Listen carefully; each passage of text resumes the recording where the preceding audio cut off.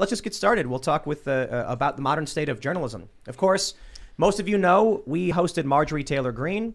Within not even 24 hours, we were swatted. Then we hosted, I think, just like the next show, I think after that was Micro, and we were slammed by a DDoS attack, which exceeded a gigabit, which for those aren't familiar, I'm actually fairly surprised that was able to happen. It was like a several gigabit international botnet that attacked us. And so the work we do just on a talk show it's dangerous, especially for the establishment, for powerful interests. And of course, the work that all of you guys do is extremely dangerous. And thus, let's just talk about what happened with you, James. You have a development on the FBI raid on your headquarters in you. That's right. Well, the federal judge in New York, and thank you again for having me. A lot has happened since I last saw you, by the way. Yeah, you've been raided. You got SWAT people. I get raided by the FBI, and I'm proud to sit next to my friend Andy No. Andy is featured in the first chapter of this book, which the first chapter is called Suffering. It's called Suffering. The book American Muckraker. Yes, he's been through some physical violence. I've been through a different type of violence directed at us from the state.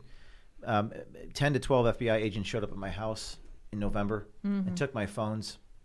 And we'll talk more about that here. But and they did that not despite the fact that we're doing journalists, but because we're doing journalism. And that's how far it's gotten. So a federal judge in New York, the Southern District of New York, also known as the Sovereign District of New York, because they're quite autonomous with their decision-making, ordered the FBI to stop doing that and then order what's called a special master to oversee the FBI, which is very rare. You can count on one hand how often that happens. The federal judge citing journalistic privilege, Tim, and this federal judge was not a Trump appointee. He was an Obama-appointed federal judge.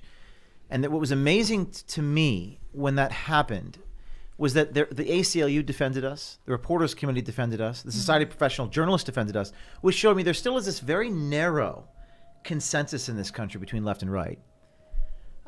So today we filed a motion that the U.S. attorneys argued that we should pay for this special matter. I think we have some wind coming in. Yeah, you can hear it whistling. Whistling.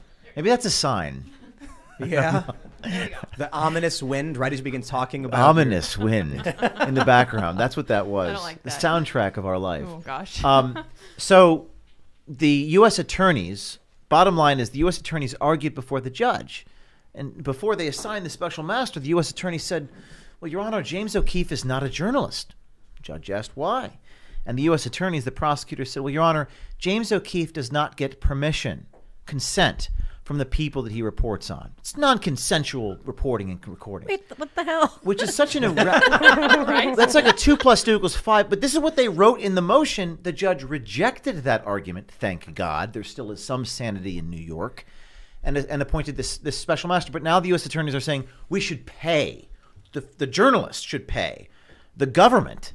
This is extraordinary. We should just let the people of America know that at the New York Times, before they cover any story about, say, James, they call him and get permission first. Oh, or before they release, Donald Trump's tax records or his personal information, they, of course, get consent from the people that they're reporting on all the time. It's standard protocol. And definitely before someone gets doxxed. Like when the New York Times tried to dox Tucker Carlson, they, of course, got permission first. Or when CNN goes after grandmas who are posting on Facebook. Right. Yeah, they definitely get permission from those grandmas. So this is an extraordinary, I guess, Rubicon that we've not crossed yet. Now they're starting to put people in handcuffs for doing stories they don't want done. Right.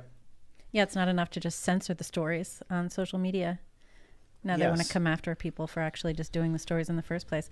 I wonder what would have happened to the New York Post if these kinds of rules were in place last year. Well, and then the New York Times, and you did a few shows on this since I last saw you. The New York Times published my attorney-client privilege documents. That's a whole new level of insane. We could talk. We do a whole show on that, but what's fascinating is that the New York Times actually did an article saying it's a crime to transport stolen documents across state lines. Lines. Well, I guess that's actually what they the love article their says. state lines. The New York Times says it's a crime to transport stolen, which means that every reporter at the New York Times should be in jail. Yeah. Because that's especially the reporting they did on you. And I mean, maybe they should be raided by the FBI for publishing my attorney-client privilege documents. But look at where the New York Times has gone. They're not adversarial journalists. When they say that stuff, it's because the mask is off. The New York Times is a mouthpiece of the state or of some kind of establishment elitist power. They have a symbiotic relationship with the FBI and Pfizer. And that's ironic, isn't it? Who was it who was saying that the New York Times, was it Badia Ungar-Sargon, that the New York Times has effectively just decided their audience is the upscale, upper class, urban liberal, and they don't care about anybody else anymore, so that's just what they're going to pander to? I think that's exactly right. You can see in the way that their stories are written that that's what they're trying to do. I mean, if you read their stories in an NPR voice, it's exactly the same as listening to NPR. Right?